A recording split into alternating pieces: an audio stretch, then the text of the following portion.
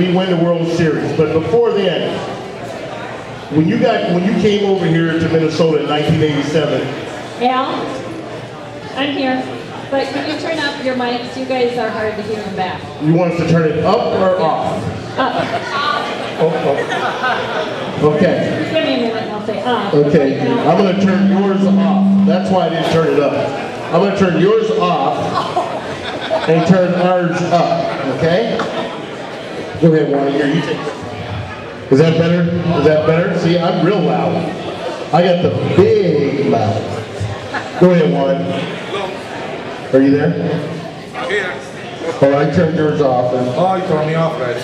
Can you guys hear better back there now or no? Okay. Don't forget the trivia question as we move on. How many players are on a major league roster?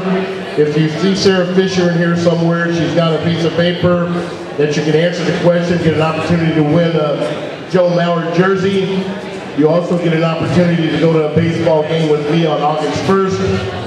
Monday afternoon, I think it's a Monday afternoon. But Juan, let's get back to Juan Berenguer. Juan, you played a pivotal role on the championship season in 1987. What was it like coming over from the Detroit Tigers? Well, when I come in from Detroit, it's more nice. I go to San Francisco Giants first in '86, and I have a pretty good rule in there, and I have a closer and the middle reliever started. When I come to Minnesota, the first thing they say, they have it, I'm going to be a starter in the middle, and sometimes I'm going to be closer. And they said they have to put a good thing in there. And I think that they have a good player that year because everybody hungry to play. And then the season is going more and more, and everybody knows what he's good, and especially on you might get a good job.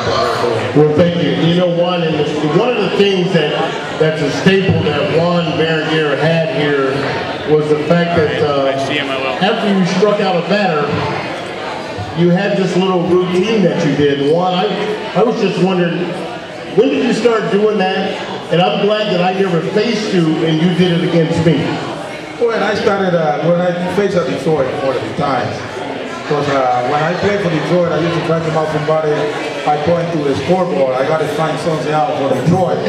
So when I track him out somebody in Detroit, and I kind of make it join and point to the dugout and making sure that I got it. You got him. And Juan, here's something. How many people out there, Josh, I want to say hi to Josh Saunders, and you know what? No wonder, man, I got so many calls today, it's all coming together right now, because I'm seeing people out here in the crowd.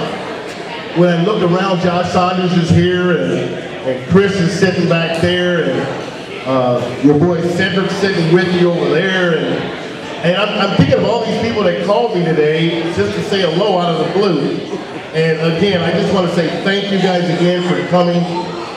My Bible study group is here. What a surprise. My team is here.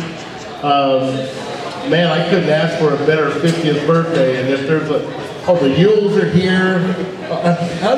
Sarah, you must have called everybody. I guess her mic is off right now, so I'll just go ahead and turn it off. But Sarah Fisher called everybody for my 50th birthday, and I can't thank you guys, you players. You guys should be practicing right now. Lord knows you need it. Bruce Young and Bill Goodman, could you please stand up? One of these two guys are coaches of the Apple Valley American Legion team. Can you please stand up? No, come on, please stand up. Stand all the way up and stay up for me. Please give them a round of applause. You know, hey Bruce, I just wanted to ask you, you know you're sitting at the Bible study table right there. We don't need prayers yet, okay? We'll be all right. Yesterday was just a fluke, okay, fellas? It was just a fluke. Matter of fact, Juan, I think some of these guys probably think that they can hit you now. I don't know about that yet. You know, you fellas, you know, when we talked about yesterday and yesterday's game, just an indication, and you know how Tom Kelly used to always say, when another player on the opposing team did something that we didn't like, he would always say, we'll take care of it. Well, in yesterday's game, we're playing the championship game over in excuse me, where are we at? Yeah, Forest Lake. See, I'm turning 50. I'm losing my mind. Okay, you have a second thing to go. That's right. Yeah, see, that's not right. That's coming from a young guy sitting in the front row, right? A little older than 22, 23. You know what I mean? But anyway, there was a kid at second base, Juan, and when the pitcher was taking his signals from the catcher, he was doing this. Now, as a major league player, if you see a kid that's on second base and, you know, you go through the signs and all that, the guy was going like, he was giving signals to the batter. Can you just tell us what you may have done if that would have happened? Well, the first thing that I see somebody try to give a sign to them at the hitters, the first pitch is going to the hat. And the man said, the heart is so. Try to respect the baseball and play the right game. Right? The first pitch might have been somewhere like right in here. It is close. Yes, it was big close. Oh yeah. Okay. Well, that happened in our game yesterday, and you know, like Tom Kelly used to say sometimes, we'll get him next time. Now, Tom Kelly may have said, we'll get him next time. But what would you have said, Juan?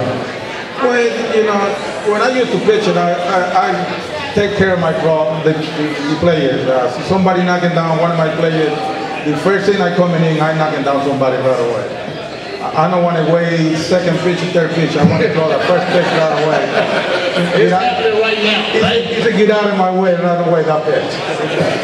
Now, Juan, that's what it is. Yeah, you take care of it right now. Right now. Okay, I remember in the playoffs, and in 1987, obviously, we were playing Detroit. You had played for the Detroit Tigers. We go there. You're having a good time.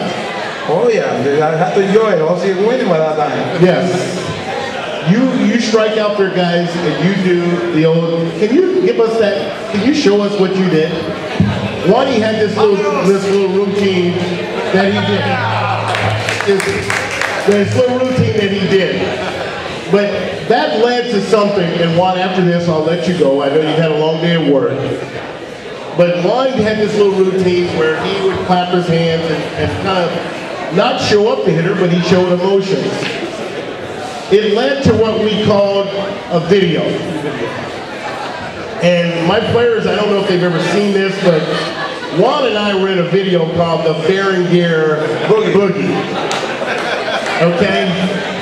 And I tried to get that video today to show it on the internet, and show it up here. But I couldn't find it anywhere. Okay? I couldn't find it anywhere because I was not going to embarrass myself as I see now in front of this many people. You remember that video, Juan? Yeah, I have a lot of fun. So I remember Tom Kelly said the next day, I'm so tired. He said, "Why are you tired?" I said, "I still party." Yeah. We did this video at Prince's studio out at Paisley Palace after it was after the World Series. And it was called the Berenguer Boogie. So if anybody wants to see the Berenguer Boogie and see Juan and I at our very best as we dance home the World Series. Oh, wait a minute, don't tell me you guys got it? Or, okay. Go on the internet and look up the Berenguer Boogie. You too, but I think you have it. Yeah, I know. I don't think we have it.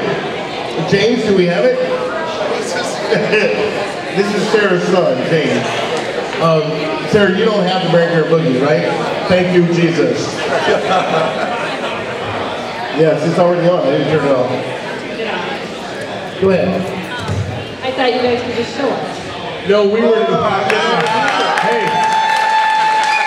That's a 50 for you. Yeah, I'm 50, he's 56. We're past the dancing stages. What did you say? We can do the slow dance. We can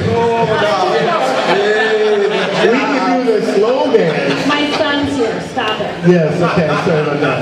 Juani, I thank you very much for coming out here. Give Juan Berenguer a nice round of applause for coming.